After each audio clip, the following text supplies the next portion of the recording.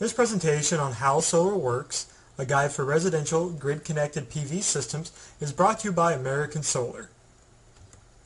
How solar works is fairly easy to understand. Basically, the solar panels on a solar array turn sunlight into electricity. When the sun shines, particles of light, or photons, hit your solar panels. The panels then convert these photons into electrons of direct current, or DC power. The more sunlight that hits the panel, the more energy your system produces. After converting photons to electrons, the system transfers the electrons from the panel to an inverter. The inverter takes the DC power generated by the electrons and converts it to AC power or alternating current. AC power is what your home uses to run all the appliances and equipment when you're plugged into an outlet. How solar works with grid-connected systems. A final component in how solar works is called net metering. A bidirectional meter is installed to track power generated from your system. Excess energy not used by your household will be routed to your utility through the meter and credited to your account. When your solar system doesn't produce enough energy to power your needs, like during the night or when it's cloudy outside, you can tap into this credit. A good way to think about net metering is having your own virtual backup system. With a grid-connected system, you get the best of both worlds. Low-cost solar energy produced by your system, with any excess being sold back to utility, and access to power from your utility whenever you need it. By far, how solar works today is by grid-connected installations. In the net metering scenario described above, your meter runs backwards during the day when you're producing the most power, and the utility basically buys your excess energy. You only get charged for electricity from your utility when you exhaust your net metering credits. Most often, however, people who haven't learned how solar works assumes all systems operate off the grid.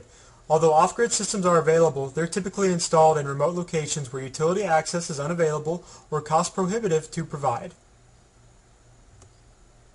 The beauty of being grid connected is you don't need batteries for your solar system. Batteries are cumbersome and require maintenance. If you're connected to the grid, there's no reason to have batteries since you'll always have access to traditional utility power. Another drawback to having batteries is the expense. In addition to being costly up front, you'll need to replace them every 5 years or so. With most solar energy systems lasting more than 20 years, buying replacement parts like batteries is an expensive inconvenience. How solar works for off-grid systems is very different. You must have batteries to store energy and provide when the sun isn't shining. Like all technologies, batteries will most likely become more advanced, affordable, and may have a viable option for all homeowners down the road. Until then, the best option if you're located close to utility is to invest in a grid-connected system. How solar works with utility billing. When your solar system is producing energy and you're using that energy to power your home, you won't be billed from the utility. As mentioned previously, any energy you produce during the day will be routed back to the utility. During the week, for example, your system may produce much more power than your home uses because you may be at work when the sun is shining. You get credited for all the unused energy your system sends back to the utility. You will only be billed from your utility for the cost of the energy after all the credits from power you sold back are exhausted. Each utility will have its own program guidelines, but theoretically you could have a bill of zero if your solar system is producing more energy than you use. About the author.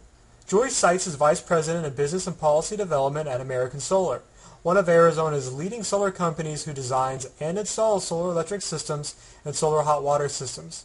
Visit us at www.americanpv.com for more information about how solar works.